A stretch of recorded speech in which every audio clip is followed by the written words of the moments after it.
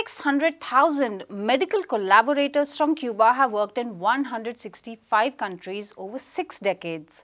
On May 24, Cuba marked the 60th anniversary of its unique medical brigades. Next story, we discuss China's 2-month investigation of US chip company Micron Technologies, which has ended in a ban. And finally, a hectic week in Brazil's Congress, fault lines between far right and center that controls Congress and President Luiz Inácio Lula da Silva's supporters came to the fore on Wednesday night. More than 600,000 medical collaborators from Cuba have worked in 165 countries for 6 decades. On May 24, Cuba marked the 60th anniversary of a unique international collaboration that began in 1963 in Algeria and has provided healthcare and health services around the world since then. Anna from the People's Health Movement discusses why this has been an important work by Cuba. Anna, great to have you on the show, and it's an important sort of anniversary being marked by Cuba. Now, the international outreach of Cuban doctors has actually meant a lot to global health movements. It's meant a lot to people's health movements. Can you tell us why it is so significant? I think it's significant for many, many reasons. And, just a couple of days ago, the Cuban Minister of Public Health was at the World Health Assembly, and he was giving a speech where he mentioned that Cuba, despite all the problems, was actually able to achieve health for all. Health for all is an ideal that the WHO boasts for decades now, that it strives to achieve, but very, very few members of the WHO can actually say that they made significant progress towards this goal. And one of the reasons why Cuba was able to do that is because of this very specific understanding of health, of what health should be and how it should be achieved. So it's not just a technical part, it's also the revolutionary impact that the right to health should have, and that the role of the health workers is actually to help people to achieve the best health that they can. The way that they approach this is again very different from what the global north sees and for what the global north pushes on a global scale. It's based in the community on primary healthcare, so actually on collecting the experience and addressing the problems of the poorest of people and making sure that the poorest of people have adequate access to quality healthcare, and that quality healthcare isn't only available in cities as it is in many, many other parts of the world. And inside this whole story, the specific story of the Cuban medical brigades is very specific because it kind of undermines the whole narrative about the health worker migration, and it undermines the approach that the world has had to how we can support other countries in times of crisis, but also at times where just the health system doesn't work because of lack of funds or something like that. Right, Anna. So, a very local approach to solving the immediate health problems so that they do not snowball into giant crises, which we see in many parts of the world, as well as a international outreach. Why did Cuba decide to go with both these approaches, and how has it made a difference? Well, the community part, it's actually, it's something that's recognized, at least formally, as having a good impact. So, if you talk to a very mainstream group of health policy makers, they will say, oh, of course, primary healthcare, community outreach, that's the way to go. But we haven't seen that implemented in many places. Also because the community-based, the primary healthcare-based approach, it actually reduces the amount of space that you have for the private sector. It's or at least it reduces for a bit the profit-driven logic that's behind many health systems in the world. So that's on the one hand, but the international part is something very particular, I would say, because it really draws from from how Cuba approached other countries very, very short after the revolution. So one of the first mission that was sent was to Algeria in 1963. And this was, it was something that was a bit unplanned. So if you read the interviews from the people who went there to Algeria, they said that it was mostly unknown. So they didn't know what to expect. They didn't know what they would find when they arrived to Algeria. But this drive to actually go and help and build a health system in a country where it needs, it's something that comes from the revolution. I think that one more thing that's important to underline is that, when we say, when we usually talk about medical aid, international medical aid, or international humanitarian actions that approach health also in a way, it's something that's very, it's something that comes from the outside, and then when it leaves, it just leaves health systems as devastated as they were before. This is not the case with the Cuban international health brigades. So their role is actually to come there to help build the health system. So it's a health system that stays there. They're also not there to stay forever. They're there to staff the health system until the country in question has trained its own health workforce, which can then drive the health system further. And it goes a step beyond that, because Cuba actually offers medical training for people from the global south, for countries from the global south who cannot afford that. So for any country who doesn't have the money to support public training of its own health workers, the Latin American School of Medicine is there free of charge to train hundreds and thousands of health workers who then go back and actually staff the health system. So it's a very positive story in global health, a bit unusual, unfortunately, but it's really an important anniversary that we have marked this week. Right. It's not just unique, but also unusual, which is the sad part, that it hasn't spread as widely as perhaps people like you in various health movements would really want it to. Yeah, I mean, we can say that it has spread. So over the past 60 years, it has, the Cuban health workers have reached, I think, somewhere around 165 countries in the world. This is, it's an enormous reach.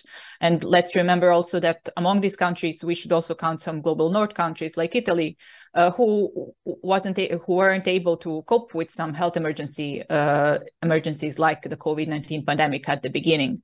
Right. So it's in this way, the Cuban health brigades have reached a tremendous, part of the world. The problem is that they're often not talked about as much as they should have. There was the initiative to, of course, award them the Nobel Peace Prize because of the work that they did during the pandemic. But then if you look at how they're painted, usually, especially in the corporate media, it goes in a very different direction. So it's even tried to use as a way to discredit Cuba and the work that it does internationally. But what we know is that it's a program that has tremendous potential, that, it makes an incredible difference. So Cuban doctors and nurses and dentists, other health workers, they have treated millions of people. In the last 60 years, they helped deliver 2 million babies. Over 2 million babies were delivered by Cuban health workers working abroad. So it's something that's, really building towards strengthening international solidarity and showing that socialist health systems actually work. They work better than the ones that we have in capitalism. Right, Anna. Thanks a lot for joining us with that. Thanks. Late at night on Sunday, China announced it is banning Micron Technologies, a US company. Chinese companies won't be able to buy the company's chips, and China has cited relatively serious cybersecurity problems as the reason. According to reports, these problems were identified after a 2-month investigation in China. It's important to remember at this point the Joe Biden administration's banning of numerous Chinese companies throughout last year. Bappa Sinha joins us in the studio with some possible outcomes of China's steps.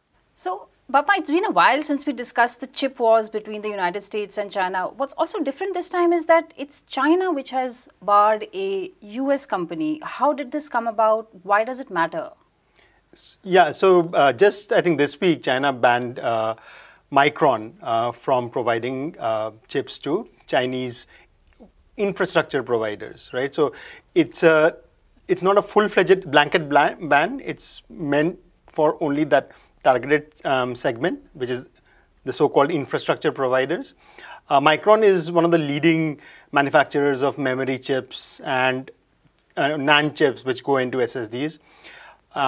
So this is clearly seen as a retaliation for the various chip sanctions which US has done against China, right? There were the US has been ratcheting up the so-called chip wars against China for a while now. It started during the Trump administration in 2018-19. It first targeted Huawei, which is a leading manufacturer of telecom equipment and smartphones in the US. So they banned Huawei from getting access to high-end chips.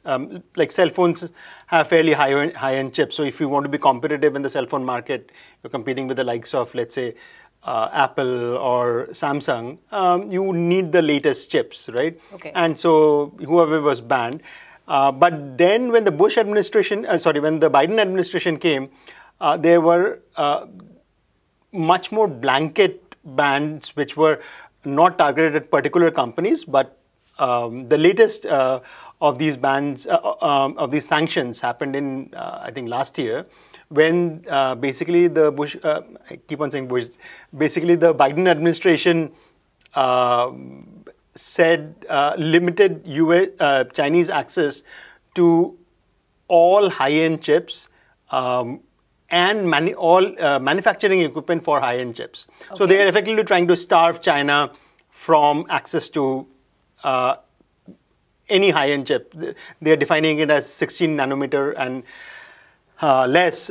See, the most advanced chips today, the chips which Apple uses in its let's say computers and cell phones, they are at 5 nanometers. So 16 nanometers is really 2-3 generations behind the highest end chips.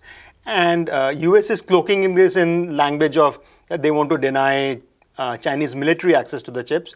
But really these high-end chips are meant for everything, right? I mean, a very small fraction of the chips actually get used by the military. So this is really action by the US to try to cripple Chinese access to high technology, and eventually, I mean, in the world we are today, where it's very dependent on digital and tech products, effectively trying to cripple Chinese economy. Right. And so this has been going on for a while. Now, for the first time, we are seeing China retaliate. That's right. Now, this is actually China saying that, look, we have the companies that use chips and we can deny you access to our market. But there was also, Bappa, there was a 2-month probe. What made the probe necessary into the activities of Micron? What did they really find? What do we know so far? See, apparently they did a security review, right, and they're claiming that Micron did not pass the security review. And this is exactly what the United States says about, say, Huawei. They've said that consistently. This is the exact language US uses to ban access to Chinese companies, or China access to Chinese companies' access to these chips. So, see, China holds. It's not that US holds all the cards. So US has US sanctions are defined in such a way that not only US products, but any product anywhere in the world which touches US in some way, right? So if you see, these are complex products. They require design equipment, manufacturing equipment, testing equipment. So any place in the supply chain, if your product touches some US technology, then it gets covered by the US sanctions, right? Okay, so if the chip part of it is made or designed in, say, any country in Europe, so China can't access it. Right. For example, see, some of the most advanced chip manufacturing equipment comes from a company called ASML in Holland. Right. Now, so this is a very complex product, and it uses different technologies from all over the world. Now, some of the technologies are patented in the US. And so then US says that you can't sell the product to China, right? Okay. So US does hold a fairly strong hand in this thing, but the Chinese retaliation comes from the fact that 40% of all semiconductors manufactured worldwide, the end market is China. Okay. So by denying access to that market, China can really cripple the chip providers. And so now this is the first step, this kind of Chinese threat that if you continue to do this, then we will, I guess, escalate the retaliation. So Micron is 11% of Micron's revenues come from China. Now they've carefully chosen Micron because the chips which Micron produces, they are produced by other companies around. Micron is not the sole supplier of this, right? Okay. So for example, the Korean companies, both Samsung and SK Hynix, produce memory chips which are as good as whatever Micron produces. So, so they can easily source it from them. Also, Chinese companies, like there is a company called YMTC, which has technology on the NAND chips, which go into SSDs, SSD drives. Their NAND technology is at par or better than Micron's. Okay. So this is also going to basically promote their own companies, right? And so US, for example, US has now asked Korea, like Samsung and SK Hynix, to not replace the Micron. The Micron, the amount of chips they are going to lose, like that vacuum that is created because that 11% of Micron's revenues, chips worth 11% of Micron's revenues were going to come into China and now most likely go to Korea. And so US is trying to stop that. But the Koreans are hesitating. Clearly, it's a market share they want. It's a very hyper-competitive market. The margins are very low. And you really can't afford to let go of these opportunities. Papa, thanks a lot for joining us with that update. Indigenous movements and environmentalists in Brazil have declared strong opposition to legislative proposals by the conservative-dominated Congress in the country. Congress is pushing for an early vote on some proposals, including one to annul indigenous claims on land older than 1988. It is also pushing for a draft law that would allow the Justice Ministry to delimit indigenous territories. A commission of inquiry into the MST or landless workers movement has also started in Brazil amid accusations of political motivations. Zoe from People's Dispatch discussed the heated debate sparked in the country by these moves. Well, it has been a tumultuous week in Brazil, in the Congress. There's been many different investigations, many different votes that have happened that is really bringing to light this kind of battle between the far right and the center, which controls Congress, and of course, Lula, who's in the executive, and many of his supporters, which are in Congress, which are the minority. So one of the key areas and the kind of attacks that happened this week was about different regulations regarding access to land, regarding what is considered as indigenous land. So to talk specifically about this, there has been a bill on the table for several years. That's the Bill 490. This bill essentially, it's called the time framework about indigenous demarcation. Indigenous demarcation is essentially the reference point which says what counts as indigenous land and what does not. So essentially this demarcation, this bill that far right and centrists are trying to pass in Brazil, it essentially says that what was considered indigenous land and where indigenous people were inhabiting in 1988 is the only land that counts as indigenous land. And this has been opposed very, very strongly from indigenous movements, from environmentalists. Essentially, this has been a bill that's promoted by large landowning class, as they call it in Brazil, the Ruralist Caucus in the Congress.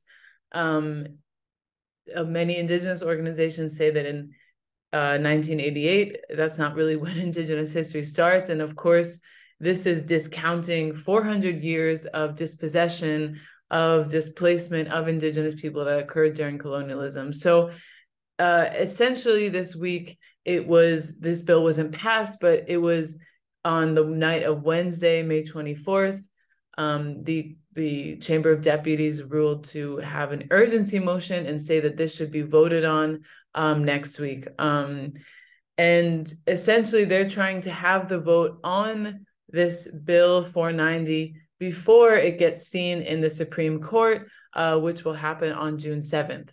They essentially are probably guessing that it will be ruled unconstitutional and that this time framework regarding indigenous demarcation of land will not pass. And so they're trying to pass it in the legislature where they have control, where they have a majority, in order to pass this. And it's really bringing to light, as I said, this major dispute between the legislative body and the executive and the judiciary.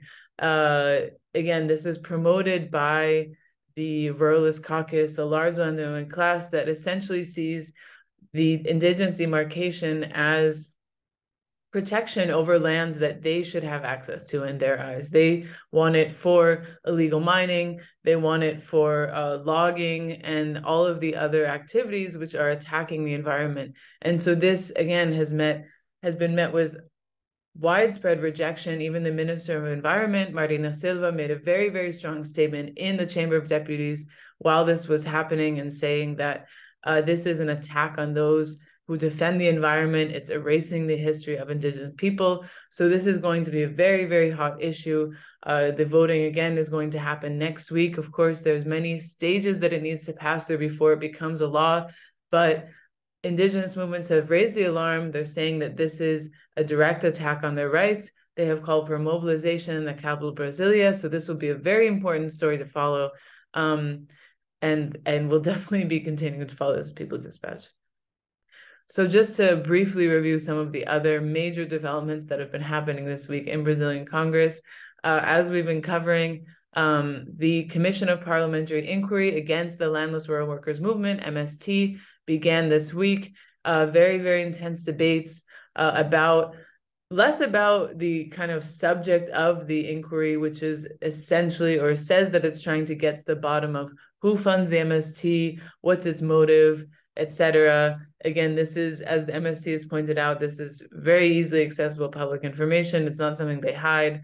They're funded by the people who are part of the movement, etc. But there has been a lot of debate within this Parliamentary Commission of Inquiry, more about the nature of the movement itself. And so a lot of the left-wing groups in Congress who are participating in this CPI have been questioning the validity of the inquiry, have been questioning the motives, specifically the political motives of the far right that is actually promoting this.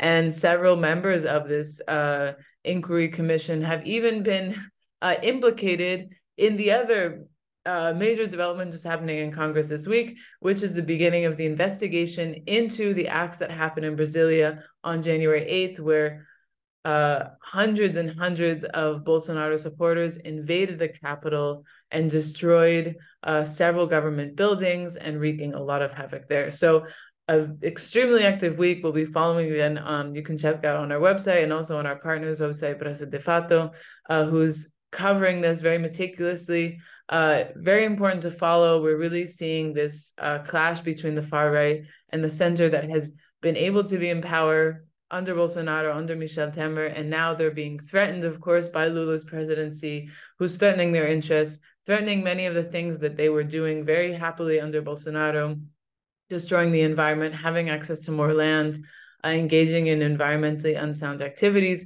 And so this is all coming to a head, and it will continue to develop over the coming weeks. And that's all we have for today. Thank you for watching Daily Debrief. Do come back to us tomorrow and do follow us on our social media channels and keep watching. Thank you very much.